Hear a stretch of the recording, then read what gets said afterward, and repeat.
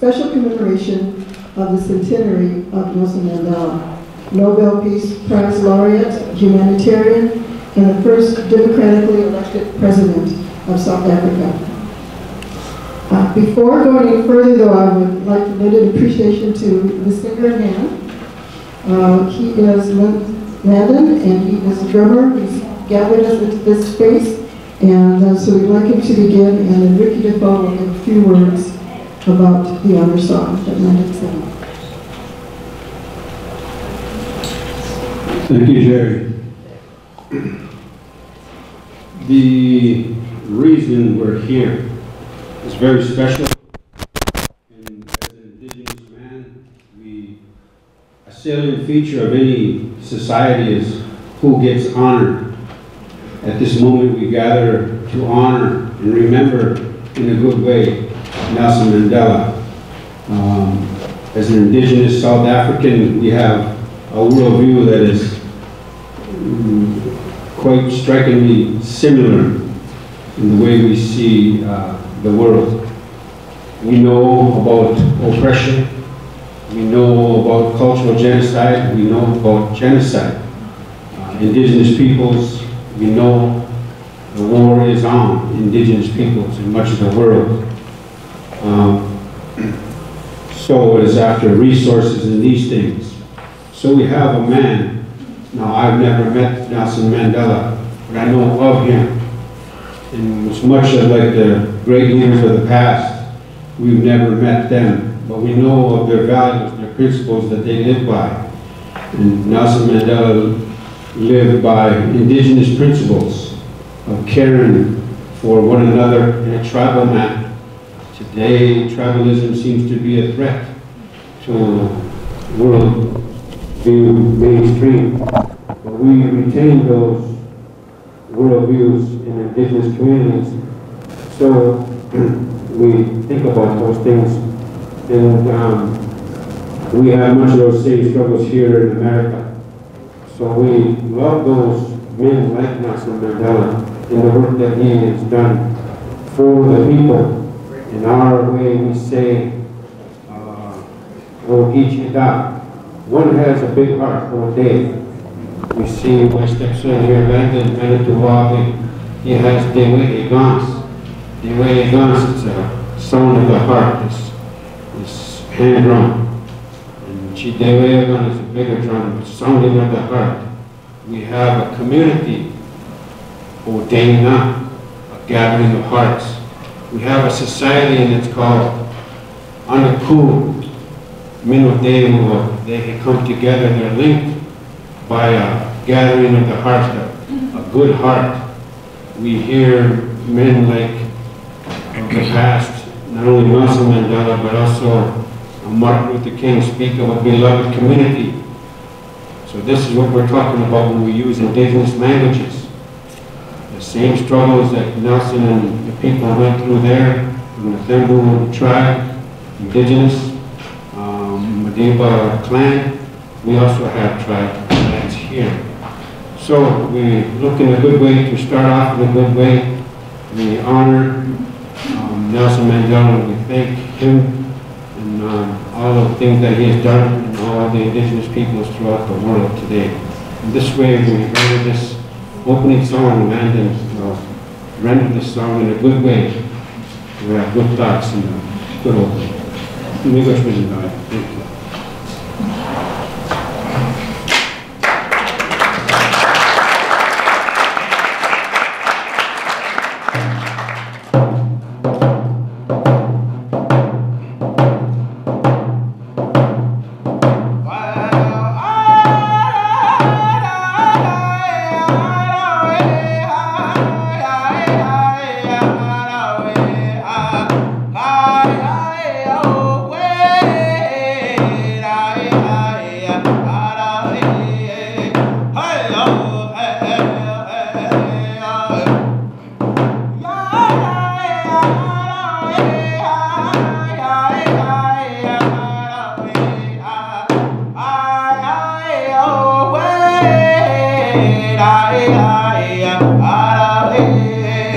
Hey,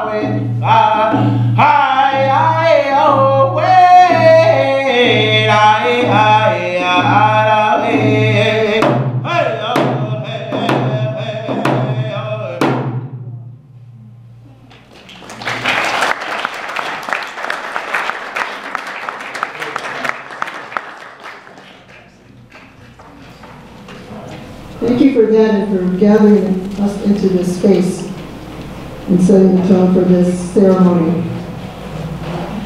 I also want to let you know that you can feel free at any time to go have refreshments and drinks. There's some punch, there's other things to eat, because later on we're going to have a toast to Nelson Mandela. So as you're so led, go ahead and get some refreshment. So with your presence today, you're joining in a worldwide celebration endorsed by the United Nations, and with countries around the world carrying out their own observations of Mandela Day. Minnesota is unique in that our state has an honorary consul for South Africa resident in Minneapolis. And the Mandela Centenary Committee in the Twin Cities and St. Cloud are carrying out their birthday commemorations as well today. We're all linked by the shared commitment to the values of social justice, equity, and reconciliation embodied in the man whose birthday we celebrate today. Here in Duluth, we are fortunate to have had the support of Mayor Emily Larson in our centenary planning.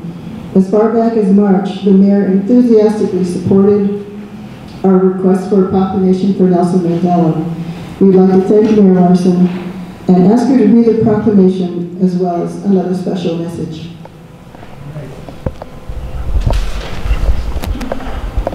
That was hard to give up, actually. Thank you, Ms. Williams. I'm going to stretch out a little bit. It is really a pleasure and an honor to have all of you here today. And it is with a humble heart and an open spirit that I welcome all of you to the Mayor's reception room, which really is your room and our room and the people's room. So it's really a beautiful array of spirit and heart in this room. I can feel it, I can hear it, and it feels really nice. I've been looking forward to today for a long time. A lot of times this room is used for really official business, and this feels like really official business to be here celebrating.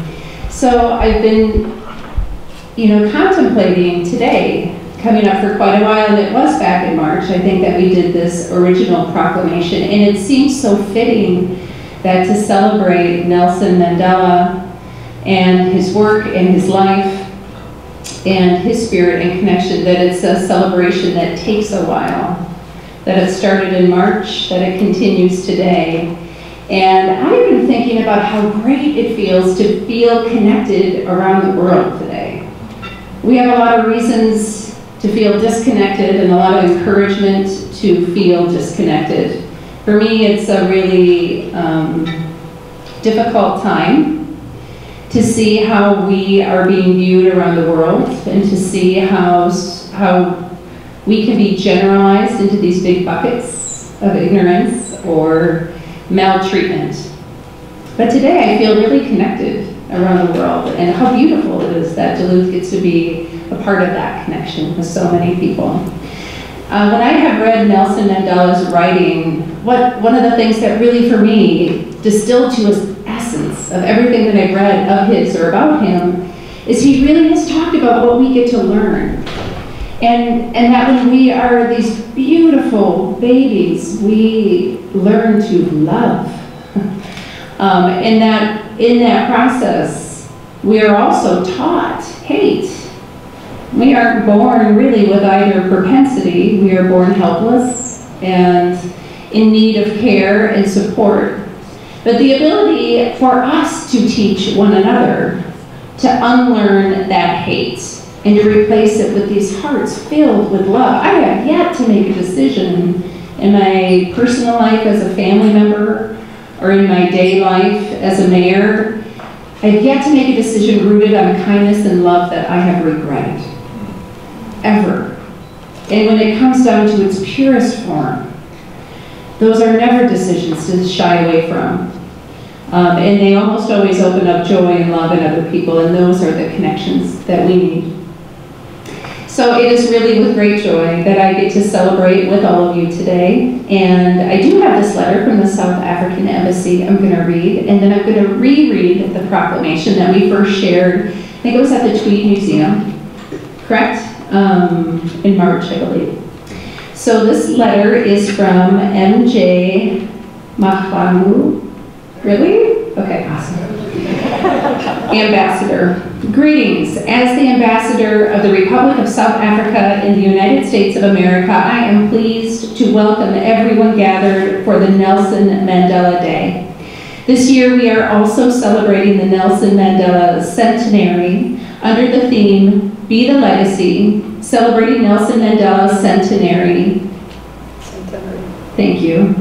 Centenary 2018.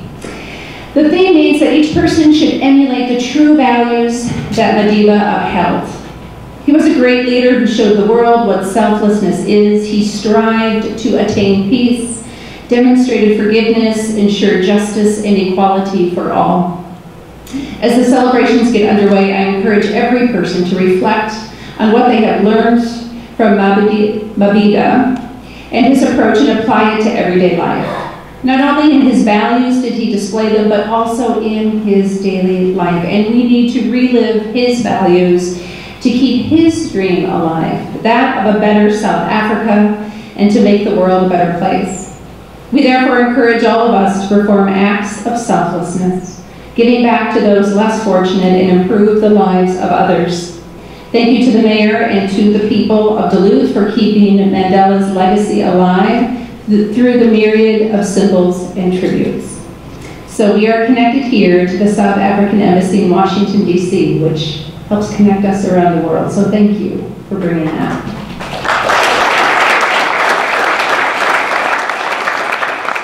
And I really want to thank the committee. It has been working on this for a very long time. I think we started talking about this 18 months ago, even, something like that. And last week, I walked by to move into my office, and the door was open, and the conference room table was here, and there were these amazing, wonderful, beautiful, powerful women organized around a table, putting the finishing touches on today.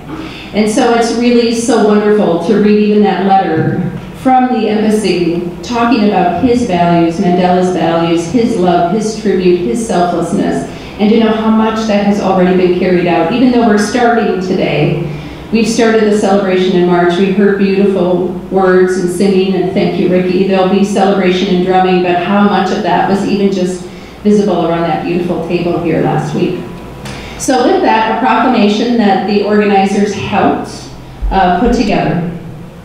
A proclamation from the city of Duluth. Whereas Nelson Mandela was born on July 18, 1918 in South Africa and occupies a unique place in the world.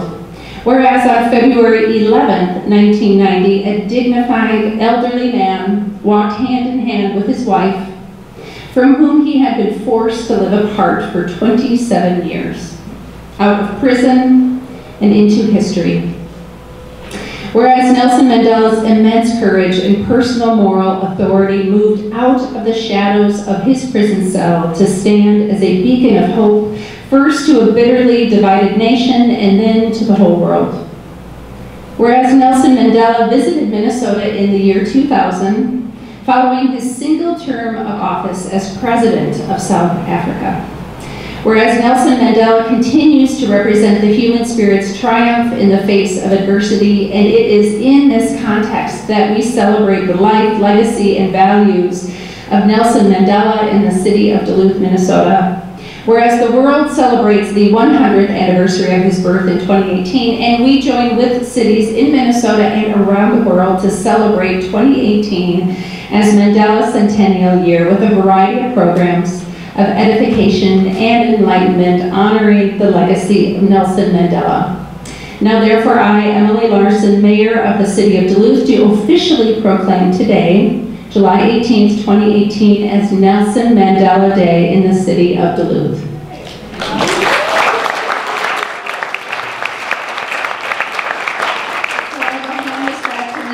But maybe all be that joyful courage that he brought, that beautiful smile that emanated, and I can't help but just feel hope when I see images of it. So may that be us. Thank you.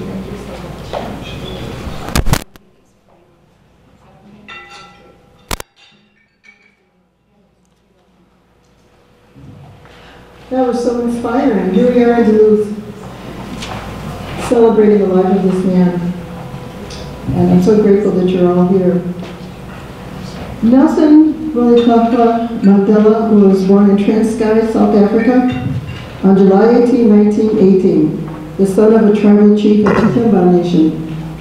When colonization by the Dutch and other Europeans was established in the country, the rights and nationhood of the indigenous population were dissolved. As in our own country, indigenous peoples' lands were relentlessly expropriated, with fertile and resource-rich areas taken over by the white population. Forced migration, suppression of native languages and customs, and exclusion from all political life marked a rigid system of racial separation and domination that was codified into law in 1948. This is the society that Nelson Mandela was born into. Trained as a lawyer, Nelson got involved in the resistance against apartheid early on. Although he could have chosen to have a safe life as a lawyer, he had this innate sense of justice and had to participate in resistance. For his acts of resistance, he was convicted of treason by the South African government in 1964 and condemned to death. This sentence was commuted to life in prison on Robben Island, a desolate rock on the coast of Cape Town. And there he was initially in solitary confinement. But when Mandela later joined with his fellow political prisoners, they formed study and debate groups. He took correspondence courses, and during the one time per month when he was able to write a letter, he corresponded with world leaders as his international opposition to his imprisonment and to apartheid swelled in the 1980s. So you can see just in that instance of punishment and solitary confinement, breaking rocks on Robben Island with no protection for his eyes, which damaged his eyes for the rest of his life. He didn't dwell on bitterness and resignation, but instead he and his fellow apartheid fighters who were in prison set about making themselves prepared and for the country that they were going to govern and to be able to govern it wisely. So facing all kinds of, as I mentioned, external pressure to apartheid and the liberation fighters within South Africa, the South African government was forced to reverse its bans on all political parties and to announce Mandela's unconditional release, which they had offered him earlier. They had said, well, if you repudiate your views or if you tell us things about your fellow prisoners, we'll let you go. And he refused to do that. But in this case, with the unconditional release, which happened in February of 1990, Mandela walked out of prison after 27 years. So negotiations went on following his release and led to a lasting settlement that ended apartheid. Mandela and the then president, F.W. de Klerk, jointly received the Nobel Peace Prize for this achievement. And in April 1999, South Africa had its first full, fair, and free elections, and Nelson Mandela became the president of the new South Africa. One of the things he did, first of all, was to set about healing the rifts of the past. He oversaw the formation of a Truth and Reconciliation Commission, in which the former crimes of apartheid were acknowledged and investigated, but stressing individual forgiveness and helping the nation move on to unite and move forward. Mandela retired from the presidency in 1999 with ill health curtailing his public life in his later years, but he still remained engaged in many of the important questions of his country and the world.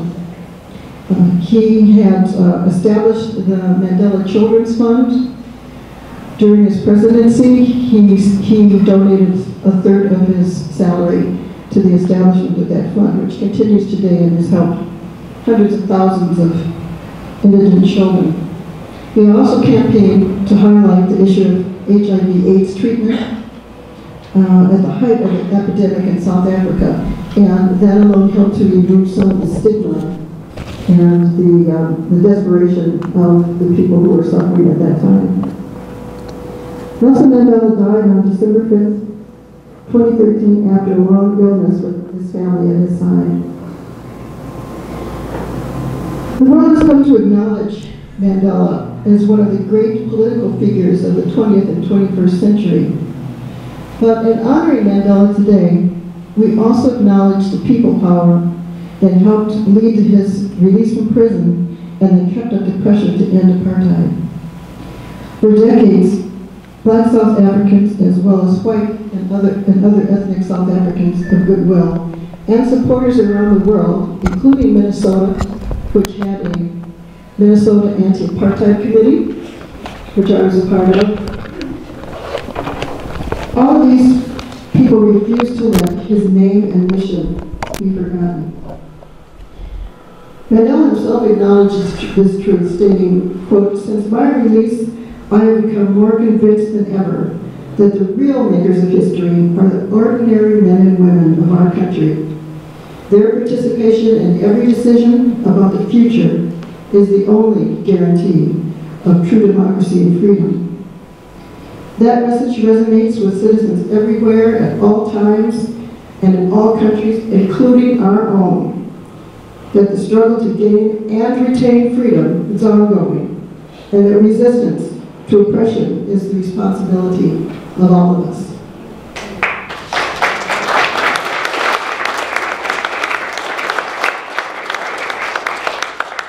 And now I'd like to bring to the podium Janet Kennedy, who's the Vice President of League of Women Voters in Duluth and a community activist. She's founding member of the Cross-Cultural Alliance of Duluth and business owner of Healthy Alliances Matters, and has initiated the Anti-Woman campaign. Janet?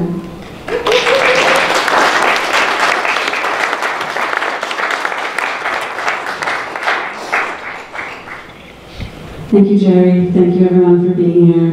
I feel honored, and I feel like this is a place where there's some healing.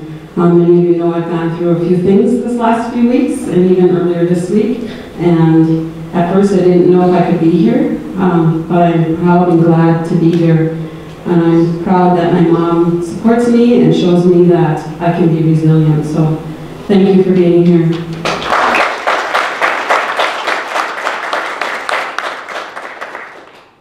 So my name is Janet Kennedy, and I'm the League of Women Voters, Duluth, Vice President, and I will be President-elect for 2019. Our current President, Christina Woods, is not here with us today, but I want to make sure I give her honor. It's a very important time, and I believe this is the first time for the League of Women Voters that I have an Indigenous person and an African heritage person leading the organization. So I want to give it up for all the women who were there before me and who have stepped forward to mentor myself and Christina in taking that bold step for justice. So please clap for the League of Women Voters.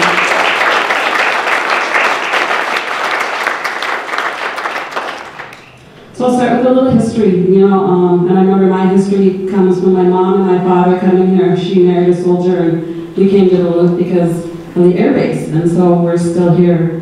But even farther back, we had a history that I don't even know about and never learned about. And so I'll just start with the things that I've learned. South Africans struggled for generations before achieving the right to vote. They lined up in the millions to vote in their first democratic election. The black majority and righteous South Africans of other ethnic backgrounds struggled for generations for all to exercise this expression of citizenship in their own homeland. That is a right that sometimes in the United States we take for granted at our own peril. Nelson Mandela, Nobel Prize laureate and first democratically elected president of South Africa, went on to say, "I waited for 70 years to cast my first vote. As the world held its breath, South Africans together made their mark to bring into being one of the truly remarkable events of this turbulent century. Once more, we affirmed a truism of human history that the people are their own liberators. I voted not only for myself alone, but for many others took part in our struggle. I felt that each one of them held my hand that made the cross, helped me to fold the ballot paper and push it into the ballot box.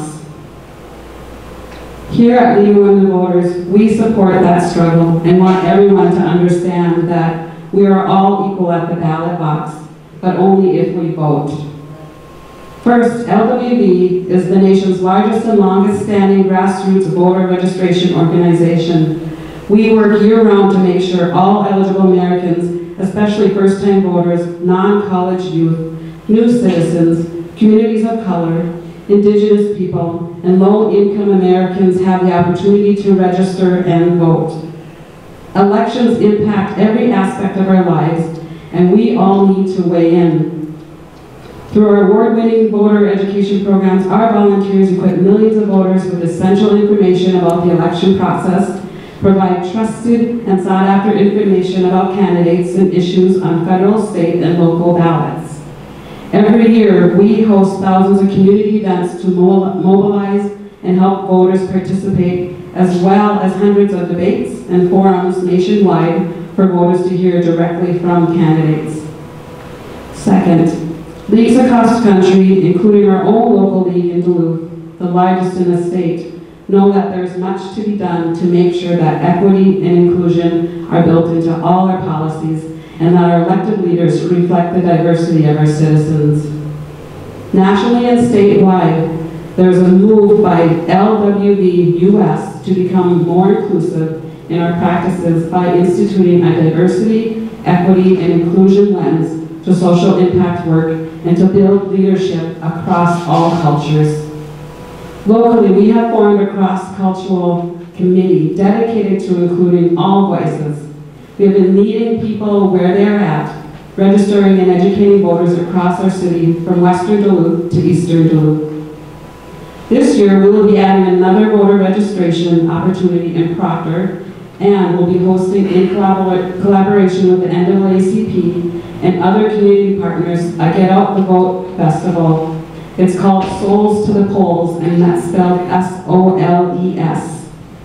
This will be on October 13th at Denfeld High School.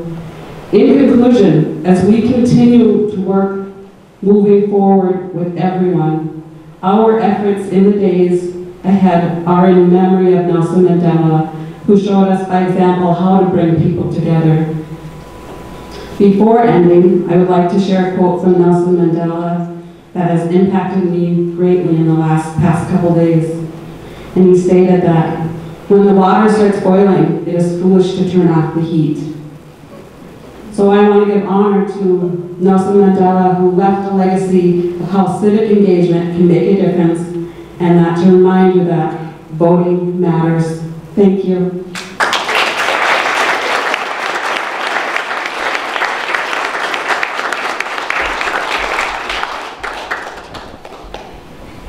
Now I'm going to bring to the podium Dr. Helen Morgan-Rallis. She's an Associate Professor of Education at the University of Minnesota, Duluth, and a distinguished teaching professor. And she's going to share her reflections of someone who grew up in South Africa in the times that we've been discussing and now lives here in Duluth. So please join us in welcoming Dr. Morgan-Rallis.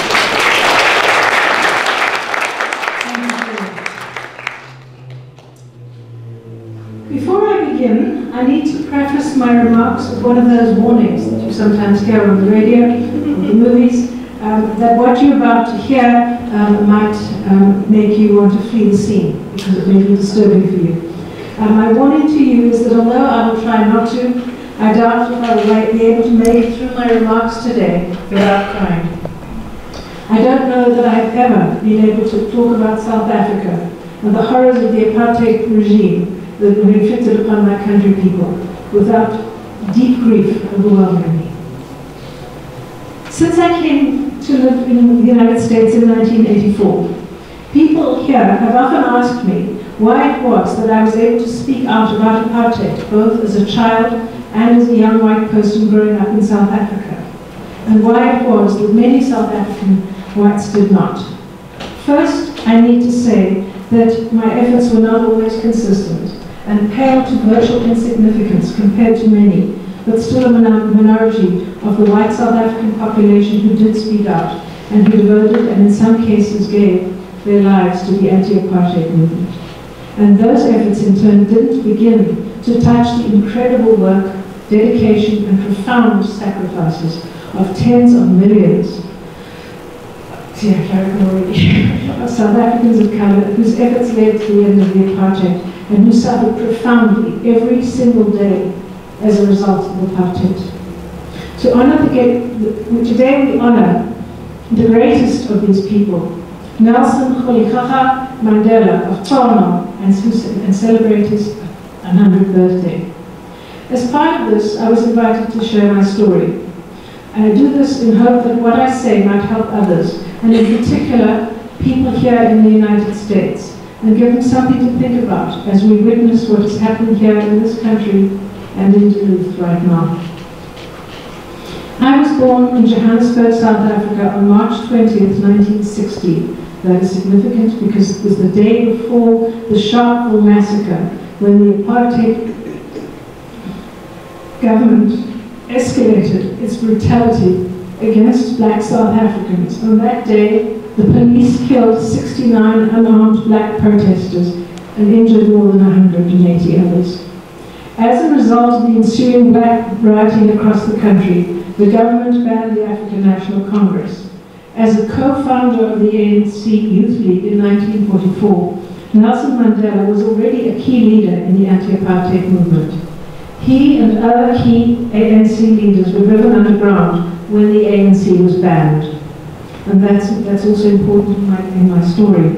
In 1962, when I was only 2 years old, Mandela was arrested, and in 1964, as Jerry explained to us, sentenced to life in prison on Robben Island. From that time until 1990, it was illegal for any news or images of him and the ANC to be released within South Africa. Because of the banning of Mandela and the ANC, which prohibited us learning anything at all, or even talking about their work. As a child, but especially as a white child, I was at first oblivious to who Mandela was, and I was unaware of all those banned or imprisoned and persecuted by the apartheid regime.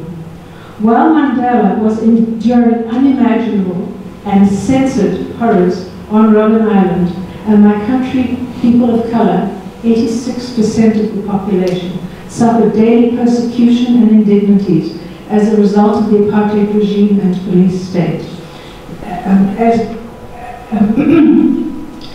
While I, as a white child, lived in a segregated bubble. My ignorance was not only directly as a result of the apartheid regime and its policies, but, as I increasingly came to realize as I grew older, also by the collusion of most white people, the 14% who were able to vote and to keep the all-white government in power. But this collusion went so much deeper than whites voting and acting directly to uphold apartheid through power at every level of society. It was also, and very importantly, white inaction, apathy, and complacency. It reminds me of the words of Ellen Buxtall's song, By My Silence, based on Pastor Marston Niemöller's letter during World War II about his opposition to the Nazi and the silent consent of the German people. When people ask me what it was like growing up in South Africa under apartheid, as a white person, I think about Buxtall's and Niemöller's words, and they shake me to my core, because with hindsight, I realize how true this was for myself and for most white people in South Africa. I quote here some lines from Buxtall's song. I'm not a communist, so when they came for the communists, I held my tongue, minded my own business like a good neighbor. I trusted that justice be done. I didn't ask what was their crime. It was their sadness, wasn't mine. I didn't care where they were sent. By my silence, I gave my consent.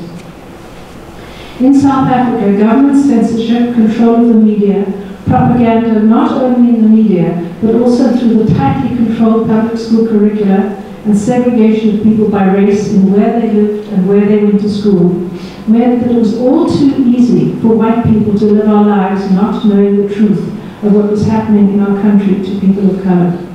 Note that I say all too easy, not impossible.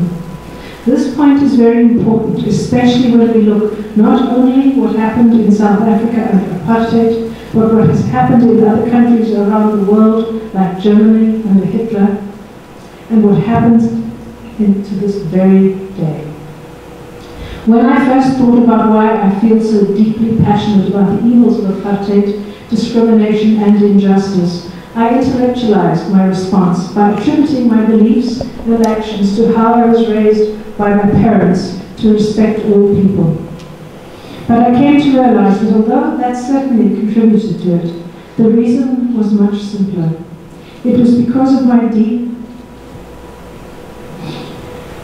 and profound love for a Zulu woman, Maria Kumalo, who was my nanny and who was an integral member of our family. I was raised not only by my birth parents, but also by Maria. I grew up spending many hours every day with Maria and with her friends, other black South Africans, getting to know them as people. Because of the laws of the apartheid system, people of different races in South Africa usually did not mix. They were not allowed to live, to play together, to go to school together, and to get to know each other as human beings. I still cringe with deep shame and horror when I recall how all too often, when white people did interact with people of color, and I use the terms used in South Africa, in a master-servant way, even when very young children spoke to adults of color. White children grew up seeing black people, not seeing black people as people, as human beings who had their own lives, families, feelings, and aspirations.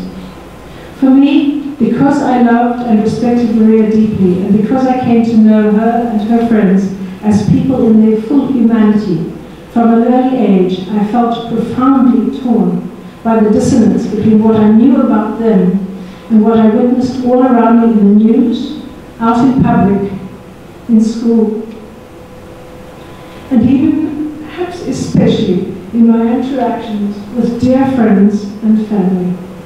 Even as a young child, I could not understand how white people could say and do such hurtful things towards people who were just like someone I loved. It was that simple. It was about love. It was about seeing people's humanity, and then about speaking out, even just at the level of interrupting prejudice when I saw it happening, not remaining silent, not giving my consent. It also led to my becoming increasingly politically active, working in my first general election for the opposition party when I was in 3rd grade. Fast forward to age 24, when I was a teacher, by law, teaching in an all-white school. I was required by law to join the South African Teachers' Council for Whites, and as a member was expected to perpetuate the South African government propaganda by teaching a skewed version of history and South African life as laid out by the government-prescribed curriculum. But I refused to do this, to join the council or to remain silent. I kept returning the membership papers to the South African Teachers' Council, noting that I would not join the racist organization. Eventually, I had to make a choice: give up teaching, join the council, or leave the country. Because I could, and most could not, I made the heart and soul-wrenching choice to leave, spurred by the voices of South African people of color who encouraged me to go to the United States and to speak out there.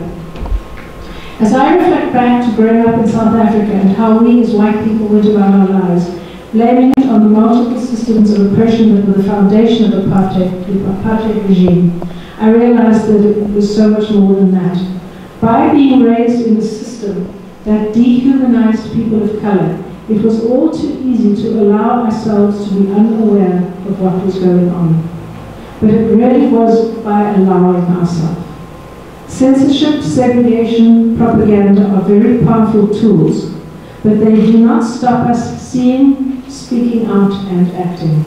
Today, in the United States of America, we cannot blame our ignorance and apathy on legal, enforced segregation or on imposed censorship of the press, at least not yet, or by dispelling what Al Gore called inconvenient truths as fake news.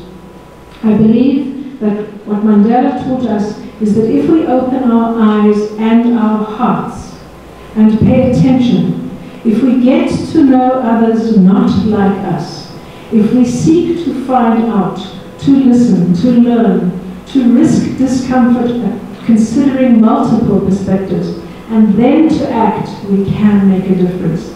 This is something every single one of us can and must do. Some people who are called to leadership have the skills to be organizers and activists on a large scale. This can be intimidating to those who do not. We may feel helpless, and think, what difference can I make? And go about our daily lives safe within our bubble of ignorance and for many, our privilege. What I have learned first from Maria and then later in life from Nelson Mandela is that every single one of us can make a difference at the very basic level of humanity, getting to know and understand each other without condemnation and with compassion, reaching out across what divides us. Today, as we celebrate the 100th birthday of South Africa's much-loved Mandela, we have the opportunity to revisit the lessons he taught us. Here in the United States of America, or perhaps sadly I could say the disunited States of America, our country is being torn apart and polarized as we spiral down in a vicious cycle of othering. We also see this happening in many other parts of the world. History is repeating itself. We must stop pretending that we don't know what this is about and that it is happening. We must stop. And it is all too easy to demonize and dehumanize others who do not think like us, do not hold the same political views as us, who do not look like us, who do not pray like us, who do not live their lives like us. We may do this by overt intentional actions and words, or by our silence, giving our consent. This is not what Mandela taught us, or Gandhi, or Martin Luther King, or Mother Teresa, or Malala, or the water protectors of the Standing Rock Sioux, or our own local Anishinaabe leaders. Thank you.